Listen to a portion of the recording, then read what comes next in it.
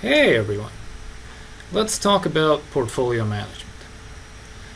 Let's say that we've got a portfolio of 5 stocks and we want to add one without changing some of our prior positions and therefore reduce some others to make room for it. So let's say we've got this example here where we've got the FANG stocks roughly equal weighted, and let's say that we want to add Tesla to these. Of course, it means that something is going to have to get reduced, but let's say we want to actually make sure that only Google and Netflix are reduced and everything else stays the same. Firstly, once we've got the original portfolio with the FANG stocks loaded up in PRTU, let's go to Port. So you can just, from PRTU, choose Analyze, and that'll take you to Port. Now once there, let's go to Trade Simulation and Launch Optimizer. And this will be the algorithm that we're actually going to use to generate the trades. Now what we're going to want to do is we're going to want to make sure that our new allocation to, let's say, Tesla is optimal. And let's say that by that we mean optimal in terms of mean variance trade-offs. So the Port Optimizer can do this for us if we, for goals, choose to maximize rather than risk. We'll choose to maximize the Sharpe ratio. Now the trick here is going to be to tell the optimizer what stocks it should trade, that is to say Google and Netflix, and which ones it should leave alone, which is to say everything else, when making room for Tesla in our new mean variance optimized portfolio. So to do that, we're going to proceed in 3 steps in defining the trade universe and which parts of it can be traded which way.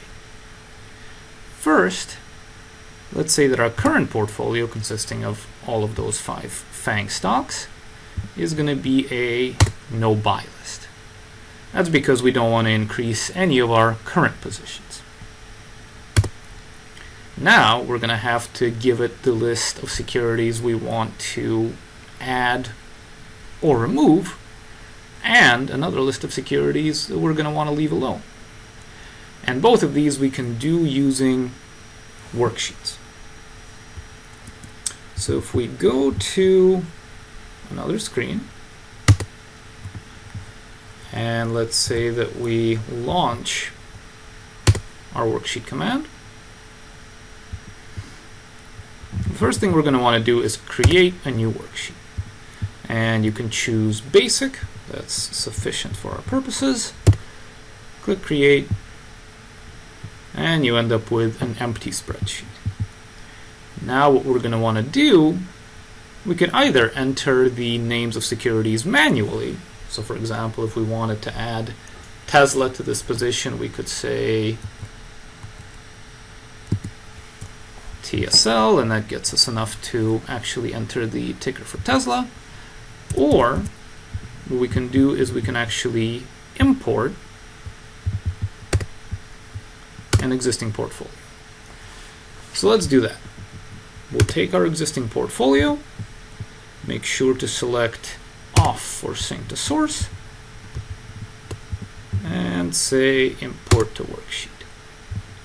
Now you see that our 5 FANG stocks are in here, and now we can choose what worksheet we want this one to represent. So let's say that this one's going to be the ones that we want to leave alone. So if we want to change our positions in Google and Netflix in order to make room for Tesla, that means that we want to not touch Apple, Amazon, and Facebook. So that means that all we really need to do is just drop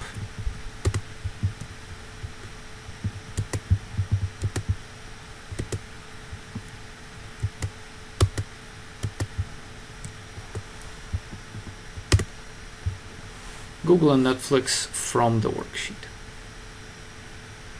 Now worksheets are automatically saved, So if we go back, we've got now this new worksheet. It's got the rather prosaic name of new worksheet, but we can give it a better name, such as no trade. So these securities will be ones that we will tell the optimizer not to touch. Now analogously, let's create another list of the securities that we want the optimizer to actually change. So we again go to create new worksheet, basic,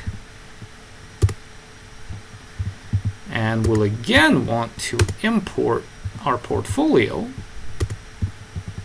Again, remember, don't sync to source. So this time what we're going to want to do is we're going to want to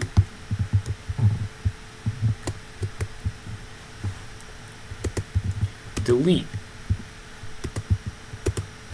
the 3 stocks that we don't want it to trade.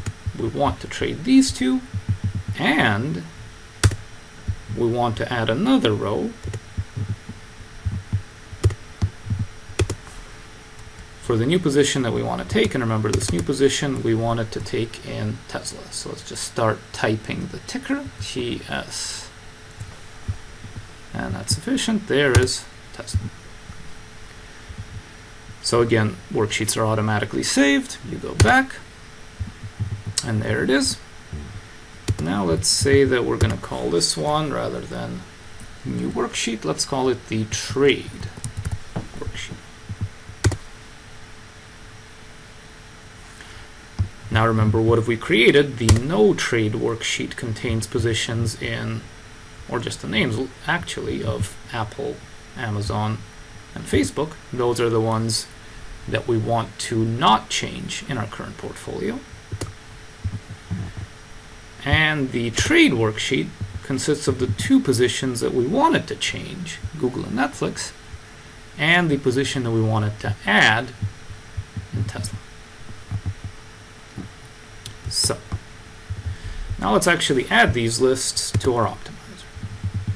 So if you go to add and then security worksheets, you can actually see that the ones we've created just now have been automatically added. So let's take the trade list consisting of Google, Netflix, and Tesla, and we're going to make that the trade list. And let's also add another security worksheet. The no trade list we will select as that rule. So now what have we done? We've said that our entire portfolio of 5 stocks, none of them are going to be buys.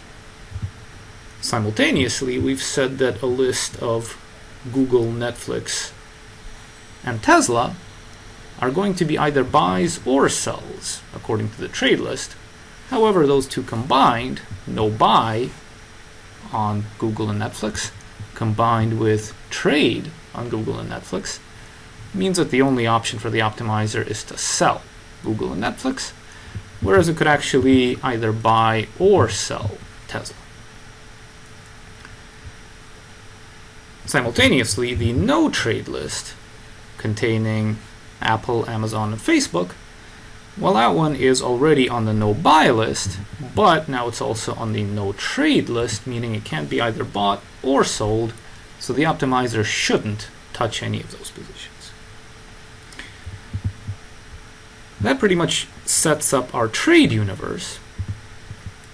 So we should be limited to just 1 buy in Tesla and 2 sells in Google and Netflix.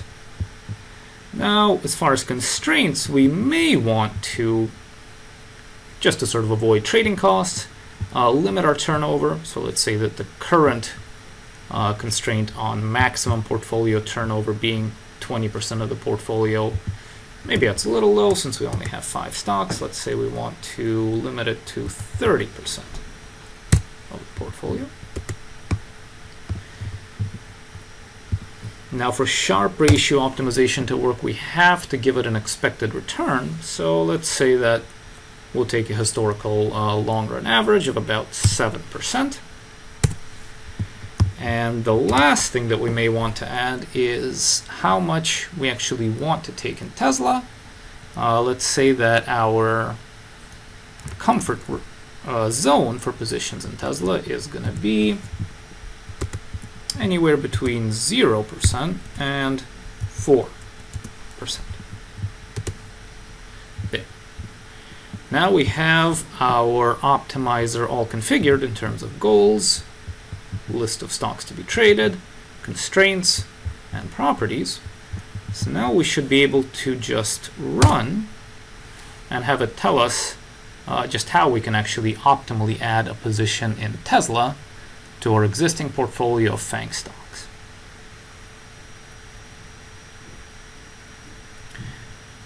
As expected, we only have one buy, so the optimizer suggests we do indeed buy Tesla.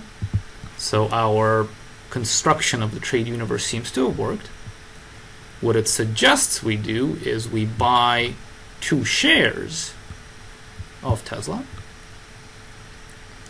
And you can see that this is actually within our tolerated range of portfolio weights. Remember, we asked for the optimizer to give us a range in Tesla of 0 to 4% of portfolio weight, and it's given us 1.21%. And how does it suggest we fund this? Well, it says that what we should do is we should sell only one of the 2 stocks that we had put up for consideration. Remember, we said Google or Netflix. Based on mean variance optimization, it suggests that we sell Netflix. And we sell 16 shares of that. And that reduces our weight in Netflix from 15 to 10%. This comes at a 6% turnover of our total portfolio size, which is well within our 30% portfolio turnover constraint. So this we would call a successful optimization. Now the last thing we could do, especially if we have a longer list of buys and sells, is we can go to export trades, and that'll actually let us save these trades as an Excel spreadsheet, which we could then either enter ourselves or send to our broker. Interestingly, this optimizer suggests that we only buy 2 shares of Tesla and then park the rest of the money in a money market account, and all of that total sum comes from our selling of 16 shares of Netflix. So this output we could just save, and either save for ourselves for manual trade entry or programmatic trade entry, or submission to a broker for third-party trade execution. So this is how you can create a new position using a mean variance optimizer in an existing set of stocks. Thanks for watching.